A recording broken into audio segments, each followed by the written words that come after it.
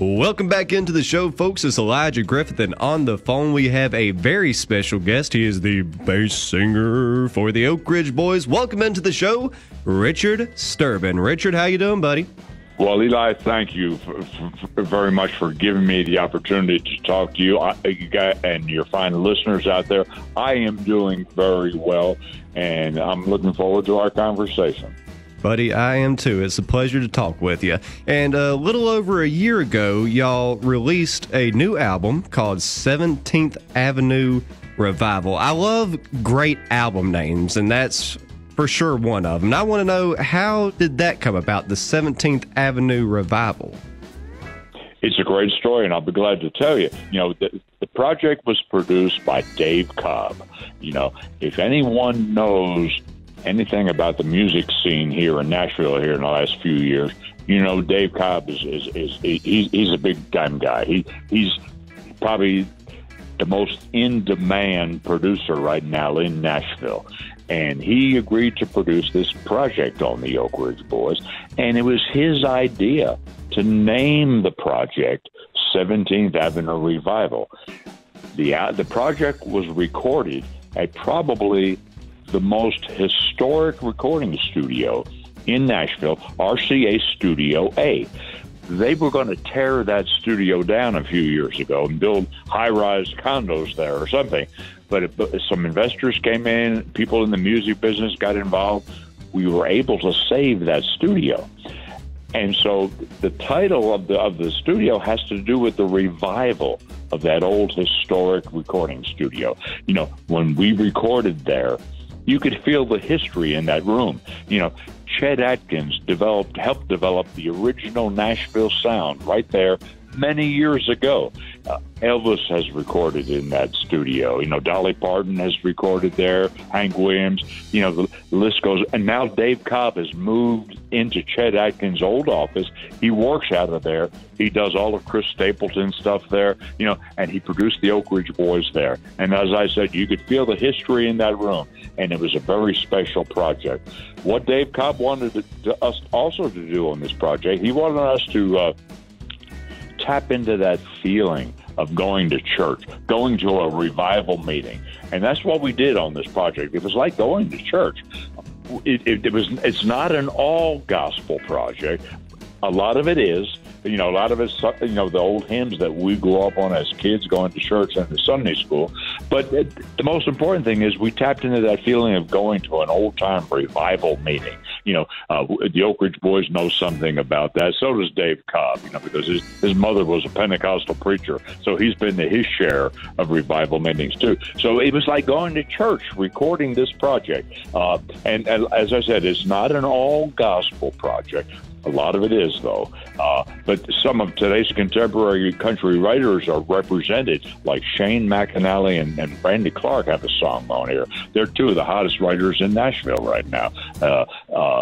Vince Gill has a song on the album. You know, our good friend Jamie Johnson has a song on the album. So it's a nice mixture, a nice balance of old-time gospel and some of today's contemporary country.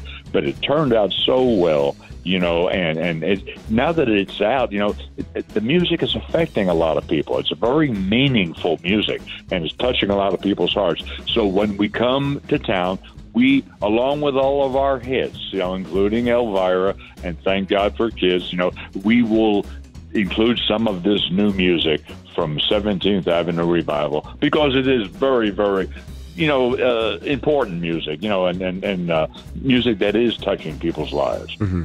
So you and the Oak Ridge Boys, y'all have had more than 30 albums. What makes this different from those? Well, I think working with Dave Cobb is probably the main thing. You know, I'll never forget, you know, the day we sat down and met with Dave Cobb. We had lunch with him to talk about this project. His very first words out of his mouth were, "What I want you guys to do," he said, "I want you to think of Elvis." He said, maybe think of Jerry Lee Lewis, maybe that old rockabilly kind of sound, and maybe some old blues. Let's maybe think of Ray Charles. You know, what was it about those guys that made them so special. He said it's the same thing that makes you guys special. He said they all were raised in church. The first singing they ever did was gospel music. So he said, that's what I want to do on this project. He said, I want to capture that feeling of going back to church, going to a, so that's what we did on this project. It was like going to church, as I mentioned earlier, and Dave Cobb is a genius of taking like he's done it with Chris Stapleton, several times now. He takes that old blues and even old bluegrass in a lot of ways, and he marries it with today's modern country, and it turns out so well. In the case of the Oak Ridge Boys, he took old rockabilly and he married it with shouting gospel, if I can put it that way, and it's amazing how well it turned out, and it is indeed a special project. It is a very special project. I listened to it right before I hopped here on the phone with you, and I was actually raised Pentecostal, and I've been to my fair share of revivals, and that is exactly what people will get with this new album. But you mentioned Elvis there just a second ago, and I have learned that you actually worked with Elvis. You're absolutely right about that. For about 2 years prior to joining the Oak Ridge Boys, I sang in a group called J.D. Sumner and the Stamps Quartet. And for about a year and a half of that time, I actually sang with the king of rock and roll. I sang with Elvis. And, back then, Elvis was the biggest star in the world. His tour was the biggest tour in the music business. And to be a part of it was very, very exciting. So how did you get a part of all of this? How do you even get a gig with the king of rock and roll? Well, it has to do with Elvis's friendship with J.D. Sumner. Before I got the gig with Elvis, I got a phone call from J.D. Sumner. It was actually J.D.'s nephew.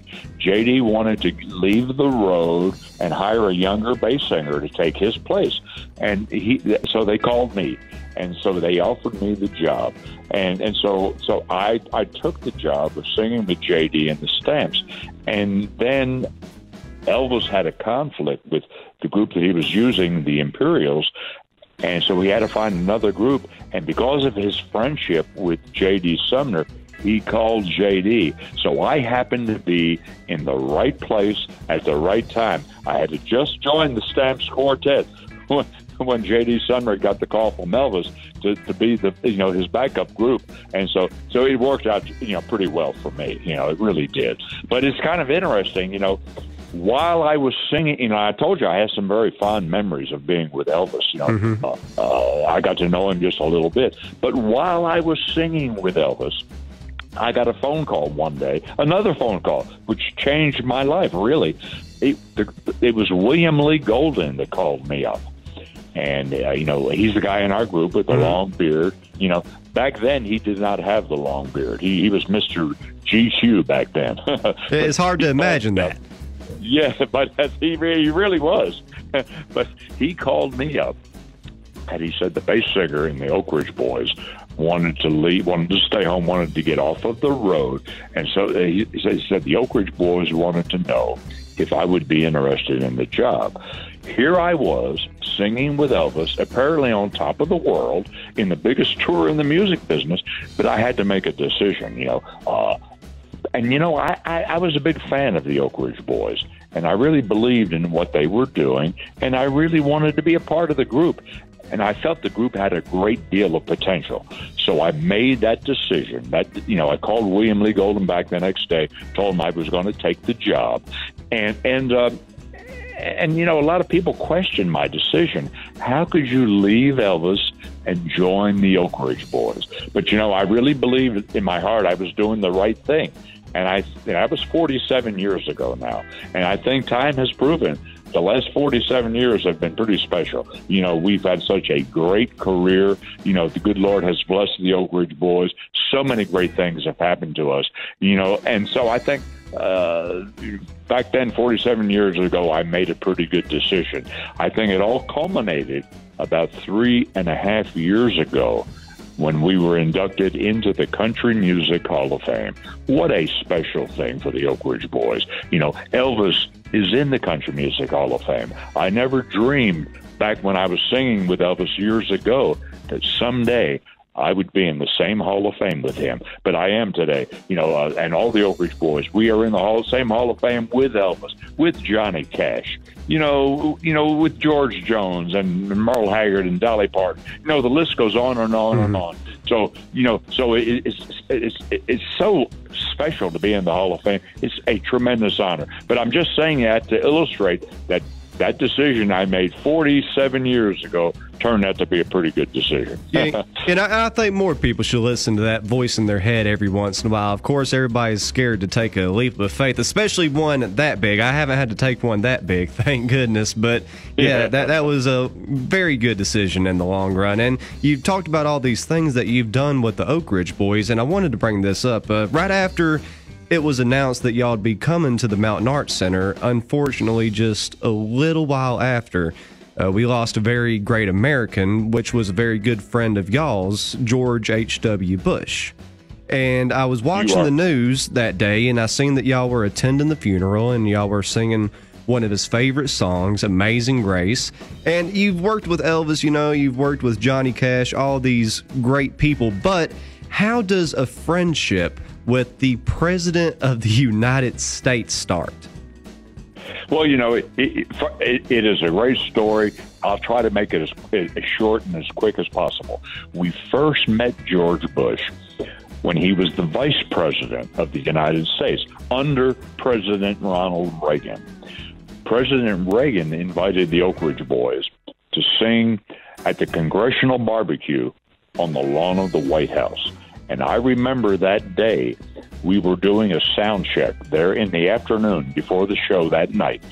While we were doing the sound check on the stage there, set up on the lawn of the White House, we saw this little entourage of men walking towards the stage. They came up onto the stage. In the middle was this tall, lanky gentleman. He introduced himself to us as Vice President George Bush. He did not have to do that. We recognized him immediately, of course. But he proceeded to tell us that he was a big fan, and he said, I cannot be at the concert tonight. Would you guys be willing to do a couple of songs for me right now? We said, sure, Mr. Vice President. Tell us, what would you like to hear? And then he started naming album. He did not name hits. He did not want to hear Elvira, or Y'all Come Back. So he started naming album cuts. He did want to hear Elvira eventually, but so he was a B-side guy. Yeah, he was. So that let us know right there and then that he was a big fan of ours because he was very familiar with our music. So we proceeded to give him a little mini concert right there that afternoon, right on the stage on the lawn of the White House. That day, we established a friendship with him that lasted for about 35 years. We got to know not just him, but his lovely wife. What a wonderful person, Barbara Bush. They were. Forget politics. They are two of the nicest people you would ever want to meet in your life. They were very dear people. After they left the White House, we still maintained a friendship with them, and on many occasions, we would sing for them. We would go to Kennebunkport, Maine, where they would spend their summers, and we would, the four of us and our four wives, we would spend 2 or 3 days at a time just hanging out with them, with George and Barbara. We gave them personal concerts right there in their living room. And of course, he would always invite some of the neighbors over. And it was kind of an informal gathering, so to speak. But he always wanted to hear his favorite song, Amazing Grace. And we always did that for him. So not too long before he died, before he passed away, he asked us if we would sing Amazing Grace at his funeral.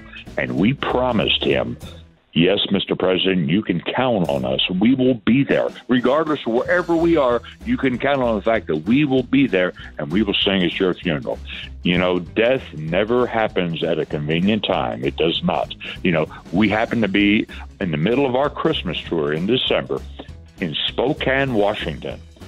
After our Christmas show, we had to go to the airport, get on a private jet that was donated to us by a very dear friend. And we flew to Houston, got there just in time to go to the hotel, take a quick shower. We went to the church. We visited briefly with George W. Bush and Jeb Bush, President Bush's sons. They both thanked us for doing this for their father. We then sang Amazing Grace for President Bush at his funeral, went back to the airport, flew back to Kennewick, Washington, where we did another Christmas show that night, without any sleep. We never missed a show, but the most important thing is we were able to keep our promise to President Bush. He always taught us to do the right thing, and we knew that was the right thing to do. I think the good Lord gave us strength to be able to pull that whole thing off without any sleep. It was a tremendous honor, a very emotional experience, but we were so honored we were able to do it. Yeah, and that's a great story about a great man. And just like the new song on y'all's new album, there is a brand new star in heaven tonight. That is such a meaningful song. And since, here in the last year since we've been performing that song on stage, it has been very meaningful to a lot of people, including us. Especially after President Bush died, that was such a meaningful song to the four of us. And just before, it almost got kind of lost in the news because President Bush died. But just a few days before he died, our good friend Roy Clark passed away. Mm-hmm. And the same thing can be said about our good friend Roy. He's a brand new star shining up in heaven tonight. So the song has not only been meaningful to our fans who listen to it, but it's been meaningful to the four of us as we have sung that song. What a great song. One of the best songs you'll ever hear about someone dying and going to heaven. Yeah, I mean, that's another thing I was going to say. I seen a comment one of y'all made, the happiest song about death you'll ever hear. Well, you're right. That song was written by two young fellows. I told you that the project was produced by Dave Cobb. Mm-hmm. And Dave, what a genius he is. But he knew the two writers of the song are good friends of his. He introduced us to these two young guys. They played this song for us, and we figured, wow, what a great song. And I remember the day we were recording the song. And we had a little break in the recording session, and both of these young guys, I can't think of their names, I'm sorry right now, but two young fellows in their 20s, Joe Bonzel, our tenor singer, he went up to one of the guys during the break in the recording session. He said, that is the happiest sounding song that I think we have ever heard about somebody dying. And this kid was very serious, in a very deadpan way. He said back to Joe, he said, well, that is the point. They were very serious about this song. And, and for those of us that believe in Jesus, we believe there is an afterlife. This song is very, very meaningful. It really is. Yeah, it's a great song, and the entire album is great. But, I mean, y'all have put out more than 30 albums. You've been a group for more than 40 years. What's in the future for the Oak Ridge Boys? I'm glad that you are asking that question because first of all, we do not plan to retire anytime soon. We plan to continue working. We plan to continue touring as long as the good Lord above continues to allow the four Oak Ridge Boys to experience good health. We're going to continue doing this because it's what we love doing. And we plan to continue recording. We found out here not that long ago that our record label was so happy with this latest project, they wanted us to do another project. They not have only agreed to do another project, but they've agreed to also now do another Christmas album on the Oak Ridge Boys. And Dave Cobb has also agreed to produce both of these projects. So we are going to have to get in line and wait our turn because Dave Cobb is in such demand. But in June, we've just booked recording days in June to go into the studio to record the Christmas album first because we have to do it as soon as possible so it will be ready for this coming Christmas. So we're going to do a new Christmas album and then later on in the year, another regular album produced by Dave Cobb. We're so excited about the prospects of doing both of these projects. Dave Cobb has taken us down some very special roads musically. We cannot wait to work with him again and see what kind of roads he's going to take us down in the future. But we're excited about the prospects now of doing two more albums with him. Well, Richard, that's great to hear. I'm always going to be looking forward to anything that you do. I'm looking forward to the show this Friday night. So what can people expect there? Let me speak for all the Oak Ridge boys. Tell you, we're looking forward to coming your way. We plan to have a great time. We're going to do our best to make it a great night. We're going to do Elvira, of course. You know, you're going to hear me do Giddy Up on Papa Mau Mau. We're going to do Thank God for Kids, Y'all Come Back Soon. We're going to do a lot of our hits. We're going to do some of this new music from 17th Avenue Revival. Just in general, we're going to have a great night of good country music, good family entertainment. So make your plans. Come on out. Spend some time with the Oak Ridge boys. Well, Richard, like I said, we are really looking forward to it. It is a sold-out show, so I'm sure it's going to be an incredible night. But, buddy, I want to thank you so much for taking the time out of your day to speak with us. It's been my pleasure. Well, thank you, my friend. When you promote the fact that we're coming to town, you help us, and we do not take that lightly. We appreciate it very much. So thank you, my friend.